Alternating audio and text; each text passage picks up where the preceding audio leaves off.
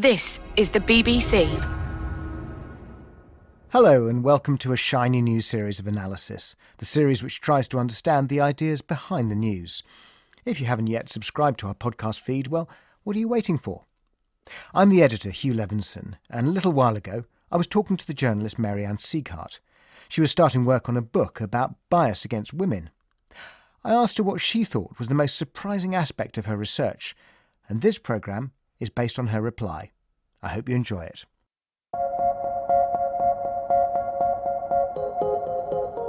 I've been a feminist all my life because I get infuriated by how often men are biased against women. Yet even I probably have an unconscious bias against other women too. Are you surprised by that? Well, I certainly am. And that's what this programme is going to be all about. Women's own bias. How does it show itself? Where does it come from? And what can we do about it? It's not just me. Hollywood actor Anne Hathaway recently admitted to implicit sexist bias when she was working on the film One Day, directed by Lona Scherfig. I really regret not trusting her more easily. And I am, to this day, scared that the reason I didn't trust her the way I trust some of the other directors I've worked with is because she's a woman. She was speaking on ABC's Popcorn with Peter Travis show. I'm so scared that I treated her with internalized misogyny. When I see a first film directed by a woman, I have in the past focused on what was wrong with it. And when I see a film first time directed by a man, I focus on what's right with it. I wonder whether some literary agents who are disproportionately female might be doing the same thing, focusing on what's wrong with a woman's work rather than what's right with it.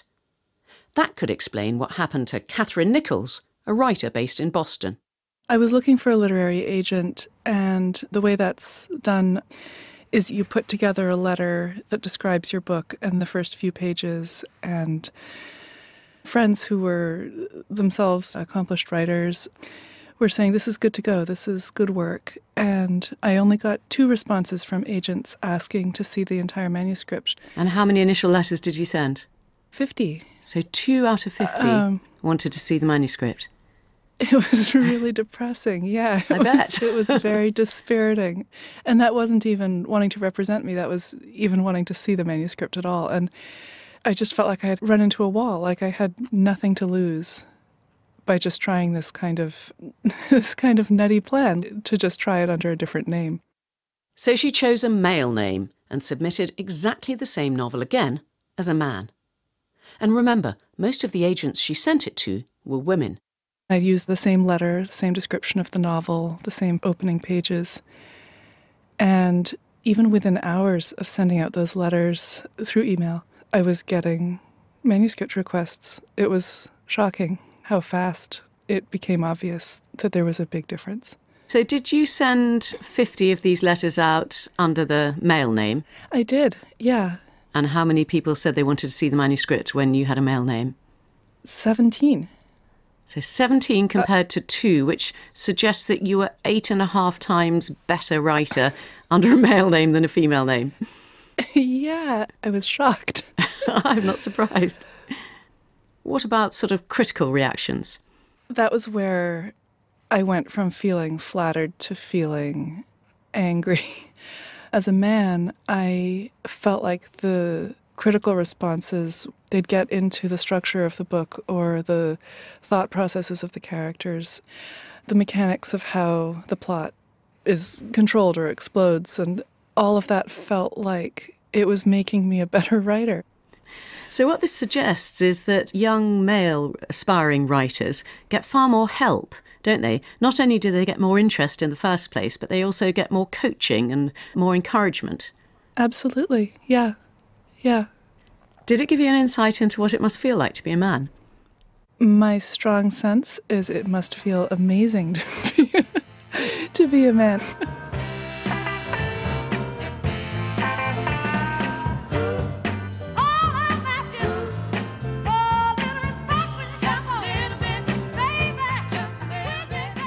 You might be thinking this is just one woman's story. It's anecdotal.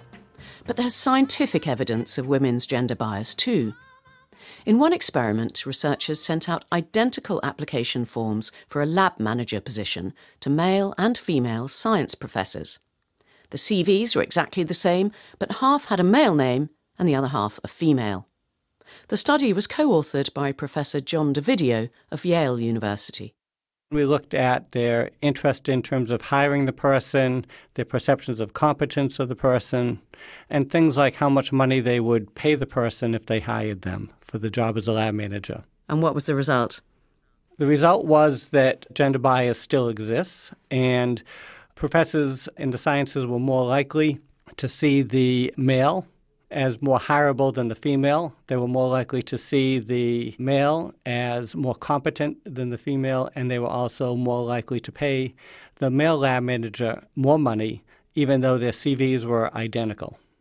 Did you not ask also whether this professor would be interested in mentoring the candidate? Yes, we also looked at mentoring, and mentoring as well differed. And were these differences statistically significant? They were all statistically significant, and the gender of the professor who received the CVs didn't make a difference. The bias was of the same magnitude, whether the professor was a woman or a man. So you've got not just men being biased against women and not promoting them in science, but also other women.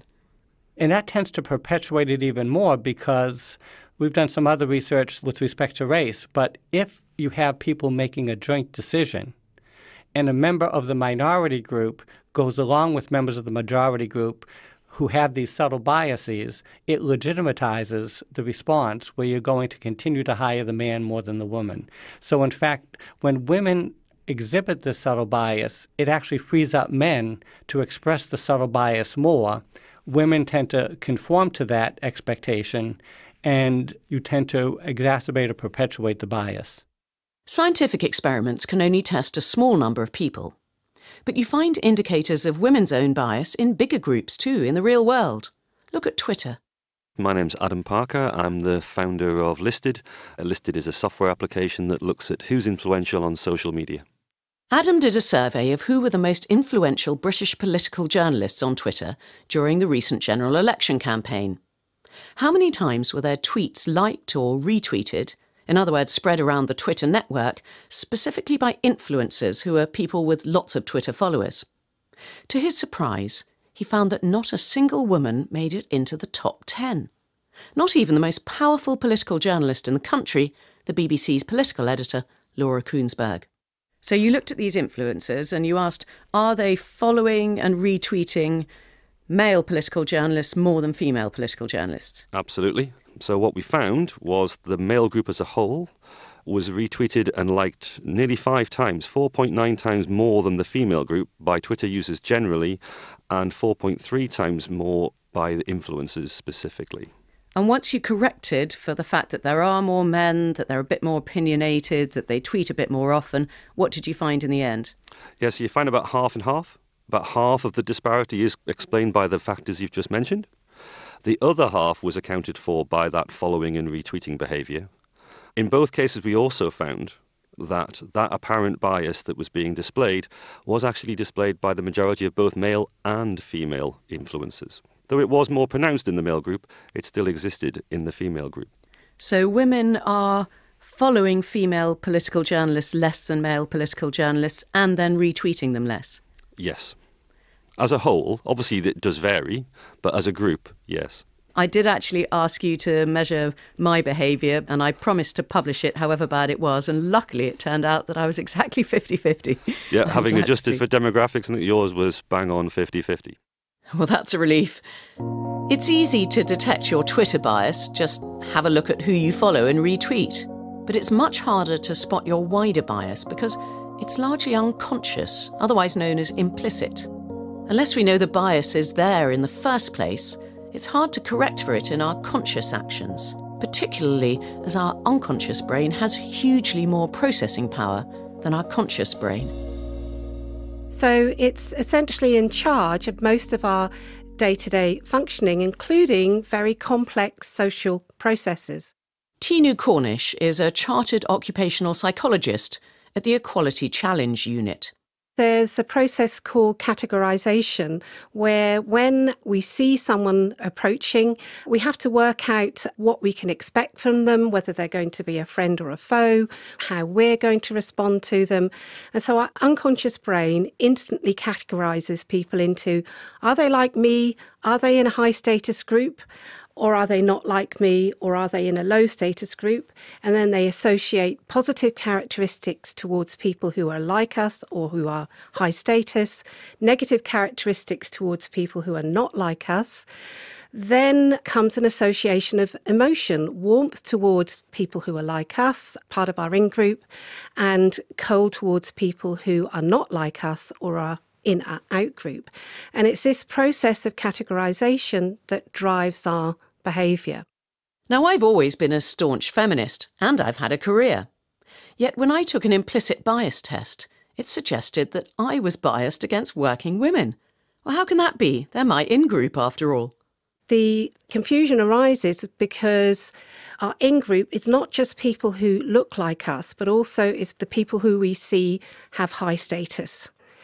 And despite our beliefs, if every time you come to work, every time you switch on the telly or you listen to the radio, men are associated with high status, leadership and competency, that is what our unconscious brain is going to learn. It can be helpful to think of our unconscious brains as our mammalian or our reptilian brain.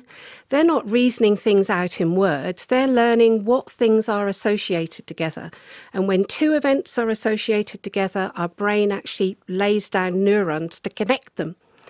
And if our social territory is think leader, think male, then that's what's going to get reinforced in our unconscious mind, despite our dearly held beliefs to the contrary.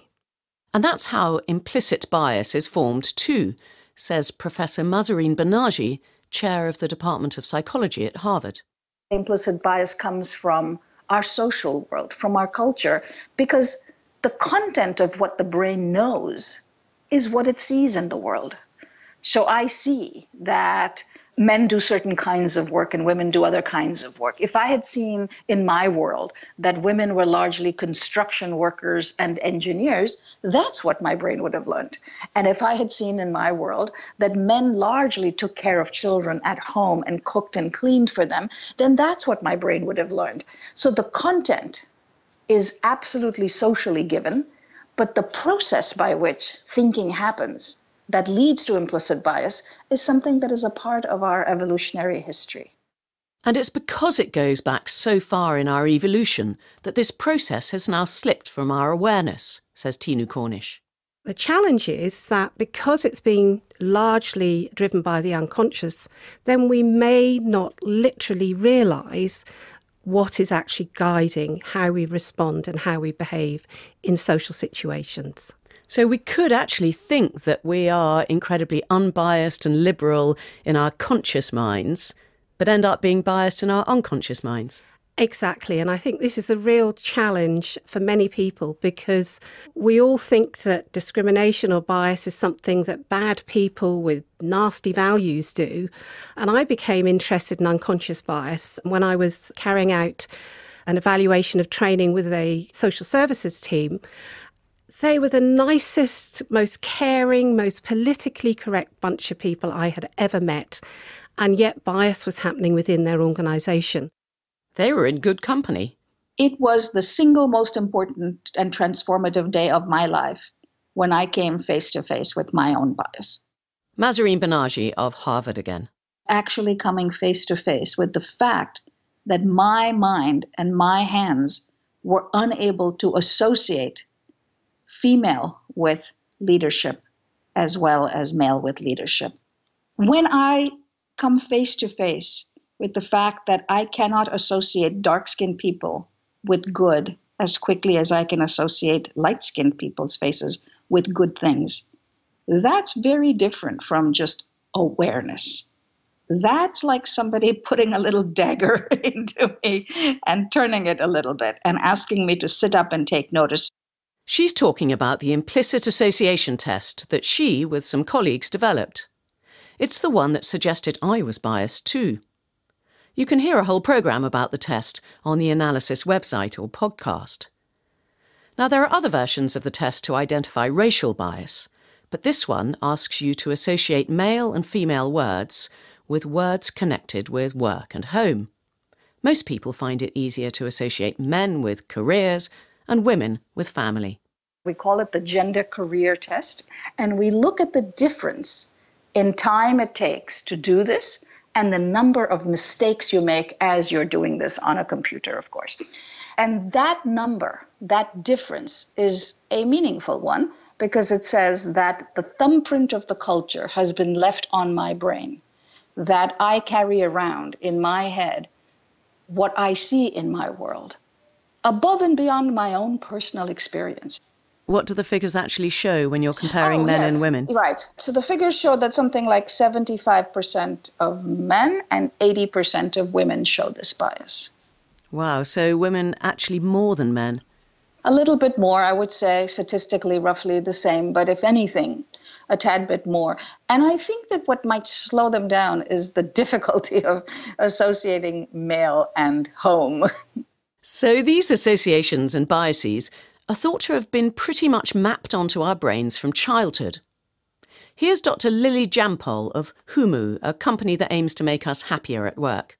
We have neurons, and neurons have connections. So they have dendrites, and the connections are formed with other neurons when we have an experience doing something and we're learning what that experience means.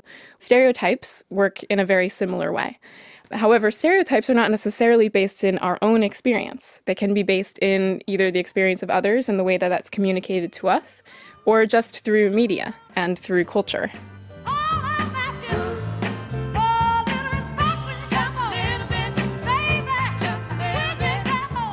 Neural connections also help the unconscious brain to make quick associations without having to engage the conscious brain. These are called heuristics. These are cognitive shortcuts that our brain takes essentially to help us navigate the world without having to attend to everything in the world at once. So we use heuristics to categorize things. So we're social animals. We tend to categorize things based on fear, based on things that are going to kill us. It's all about survival. Our brain is constantly trying to protect us from things that could threaten us. And so to do that, basically, we create these very quick ways of assessing our environment and deciding whether or not they are threatening. We did this way, way, way back, and we're able to very quickly assess by things like facial characteristics whether or not someone is a threat. Now, our brain takes these shortcuts, but they aren't necessarily accurate or based, again, in actual experiences or a real threat. One type is called the representative heuristic. So here's an experiment. I'd like you to imagine a hijacker who's burst into a plane's cabin and is holding a gun to the head of the pilot. So just picture the scene. Now, here's the question. In your picture, is the pilot male? If so, your brain used the representative heuristic of automatically linking the concept of pilot with that of man. And I'm guessing he was probably white too. Now, there's a well-known riddle about this sort of heuristic. I'll let Mahzarin Banaji tell it. A father and a son are in a car accident. The father dies. The son is taken to a hospital. The attending surgeon says, I can't operate on this boy. He's my son. You ask people, how is this possible? And people like me go through enormously creative, incorrect paths to come up with answers like the one I did, which is that the father who died was the adoptive father and the father who was the surgeon could have been the biological father, when a very simple answer is staring me in the face that I am incapable of getting to, which is that the surgeon is the boy's mother. These days, of course, there is a second correct answer, which is that this is two dads. It's a gay couple. And people are just as likely to give you that answer as mother, even though the likelihood of gay parents is so much lower than that of a woman who is a surgeon. Now, to me, what is interesting is that personal experience seems not to matter here. I have had a number of people say to me, I was really shocked because things like my mother was a surgeon, and I couldn't come up with the right answer. That, to me, is a great example of the power of the culture, that it can set aside your own deep personal experience. And that is an important idea for us to take forward if we want to think about change, that your mother being a surgeon is not going to protect you from gender bias, but what you see in the world is what's driving that. So I'm hitting the road to earn your vote, because it's your time, and I hope you'll join me on this journey. If it's that hard to get our heads around the idea of a female surgeon, then perhaps it's not surprising that not enough Americans, even women, were able to get their heads around the idea of a female president, irrespective of who the woman was. My name is Caroline Heldman. I'm a professor of politics at Occidental College, looking at systems of power, so race, class, and gender in the U.S. political context, with a particular emphasis on the American presidency. Part of our cultural DNA is this idea that men are supposed to be in charge. And so when women seek power, both men and women alike tend to have an averse reaction to that. We tend to really dislike or in some instances hate power-seeking women. And it affects men more than it affects women in terms of the hatred. But because it's a cultural norm, both men and women alike hold this bias against power-seeking women. There's an implicit bias on the part of about a third of American women, a majority of those being white women, against women who seek positions of power.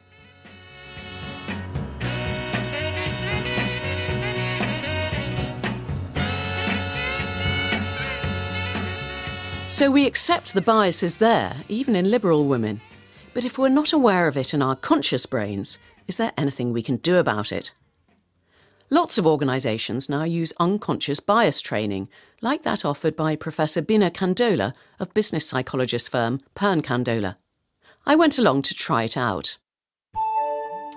We're looking at a slide here which shows a checkerboard, like a drafts board, and it's got a little cylinder on it which is casting a shadow. And there are two squares there. There's a black square marked A and a white square marked B. Now, what do I have to do? So your task is to tell me which of those two squares is darker, A or B. Well, obviously A is darker because it's a black square. Yeah, it's obvious. Yeah, clearly. It's clearly darker. Actually, they are the same colour. No, they're not. Well, you can see there they are. The colours never changes. That is quite extraordinary. They are the same colour, but my brain is telling me that one is black and one is white, but just in the shadow, so it's sort of become grey. There are two things going on here. First of all, it's pattern recognition. And so it's dark, white, so there's a pattern. So we recognise the pattern, and that influences us. And it's also about our experience. And our experience tells us when something casts a shadow, it makes something darker. It's dark if it's in shadow than if it's not in shadow. And both of those things about pattern recognition and then our experience drive us to see something that is not there. Right? And in employment situations, for example, at work, you can see these things happening all of the time. Interviewers will make up their mind, untrained interviewers make up their minds about a candidate within fractions of a second. Right? And it'll be based on their appearance, their gender, their height, the way they dress, their accent. They can all... Professor Kandola's sessions bring home to us how our brains have been conditioned to react to our environment in a certain way, even flying in the face of evidence. In other words, how we use heuristics to make stereotypical assumptions about gender. These courses can be very useful, but they don't always work, particularly if employees are forced to go on them. They can actually make people more mutinous and therefore more biased. And even with the best-intentioned people, they're not enough on their own, says Harvard professor Mahzarin Banaji. If I were to give you a lecture on fat and sugar and how our body converts that into energy, at the end of a 3-hour training program on that, will you have lost any weight? And so I use this to argue that, of course, education about our minds, education about where bias may be coming from, all of that is a necessary step if we want to see change. But it is by no means a sufficient step. And we should stop deluding ourselves that when we do, unconscious bias training or implicit bias training, that we are actually changing the workplace. R-E-S-P-E-C-T, find out what it means to me. R-E-S-P-E-C-T, take F-T-C-P. So what else can we do? Everyone I spoke to had suggestions. Occupational psychologist Tinu Cornish. I challenge the organisations I work with that I am sure they can find 52 role models that then can be a screensaver. They can be past staff, they can be current staff, they can be in allied organisations. But that will mean that once a week, everyone in the organisation is exposed to a positive female role model. Social media analyst Adam Parker. How often does one look back at one's retweets and say, have I been balanced in my approach? You just do it in the moment, don't you?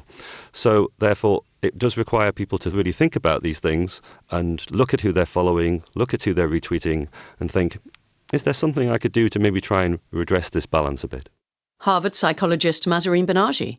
How do I sit in a meeting and decide who is deserving of the promotion? I believe that if we're aware of our bias and make it something that we become aware of in the moment. I've been talking a lot about these in the moment awareness raising strategies. For example, in the United States, we know that there is a vast difference in the level of painkillers that are being given to Black and white Americans for reporting the same level of pain. I would think that doctors, as soon as they type in a prescription medication into their computer, that a little graph should pop up on the screen, simply showing the doctor the difference in the milligrams that is being given to Black and white patients in that hospital system. You do not tell the doctor, the expert, what to prescribe. You do not tell them how they should do their job, but you make them aware that the hospital system has that bias. And you don't just do that by telling them that once a year in a training session. You do that by alerting them to that information in the moment of decision making. That's smart. And lastly, business psychologist Bina Kandola, with his wife, has designed a phone app which helps people challenge the stereotypes they hold about men and women at work. It takes 5 minutes a day. You can do it on your mobile. It's as easy as we can make it. And you have to do it for 3 weeks or so. And we had an organisation say to us, we can't imagine our senior leaders doing this. They wouldn't do it. And we thought, well, actually, this is really easy.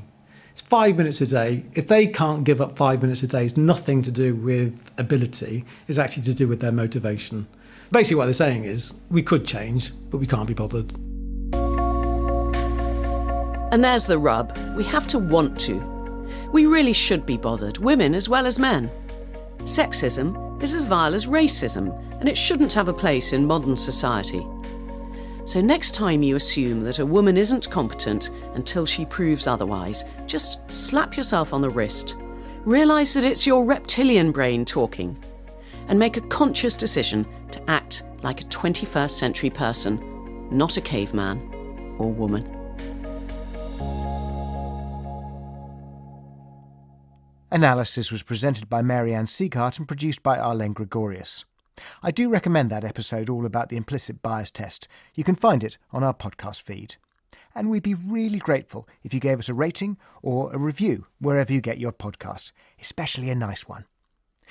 Next week, Naomi Grimley looks at a big headache facing the European Union. And no, it's not Brexit. It's the challenge to the EU's self-declared values from Poland and Hungary. Don't touch that dial.